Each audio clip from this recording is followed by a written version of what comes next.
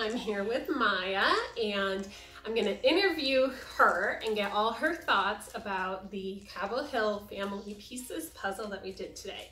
But first, we want to say thank you, Cobble Hill. Thank you, Cobble Hill, for sending us 4 of the Family Pieces puzzles. So what did you think was really cool about these puzzles? What was different about them?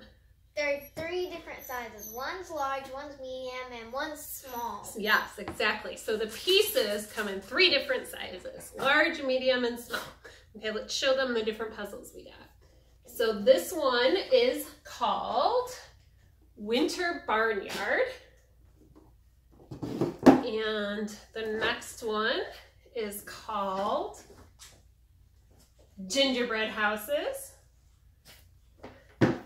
And then we have Song for the Season. And the last one is Christmas Train. Okay, so which puzzle did we do, Maya? We did Winter Barnyard. Winter Barnyard. So tell me, what did you think of the puzzle pieces? I think that they're awesome. What made them awesome? What did you like about them? I like the different sizes. Because, like, if you don't like doing that many small pieces, then you can do the bigger ones with bigger images, and they're kind of easier than the small ones. So that makes it really good to do these puzzles. Ari just crawled underneath our tripod.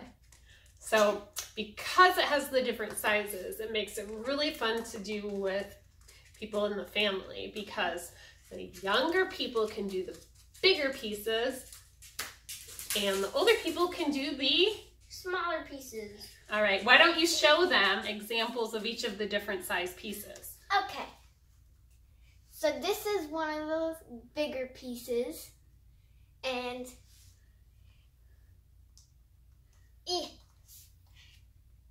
this is a size comparison. This one's a small one, and this one's a big one. And then this one is medium. What else did you think was cool about these puzzle pieces? I think they're cool because they are a lot of different shapes, and it kind of like stumps you on the small ones, because it's like, that's so weird. And it's like, oh, you got to turn it the other way, and then it'll go in. Right. Okay, so what we're going to do next is we're going to show you the favorite details on the puzzle.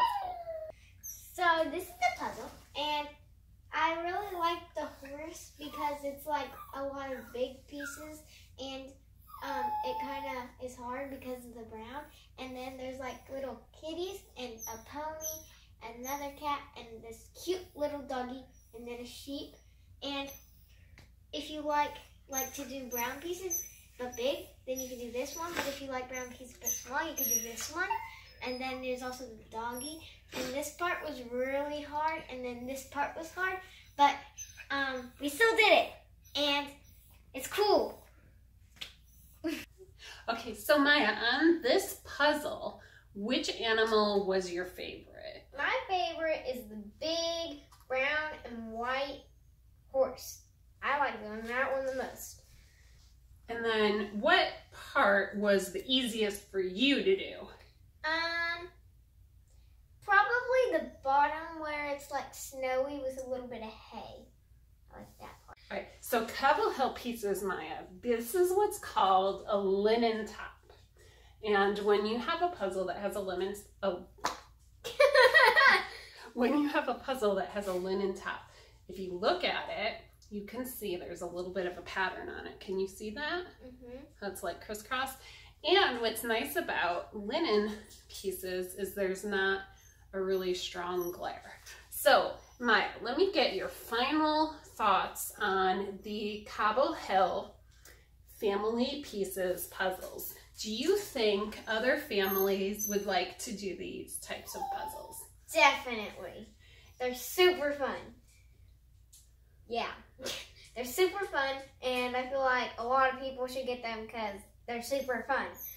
They're super fun. Super fun to do. You heard it here. They are super fun to do. Thanks for watching. Thanks. Bye.